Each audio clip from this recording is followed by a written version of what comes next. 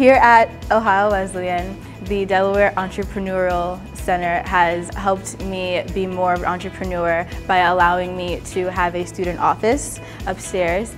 I've also been able to become a Latham Scholar, and that has allowed me to be more in the mindset of entrepreneurship. After my freshman year at Ohio Wesleyan, I started a business called Gilded Teas.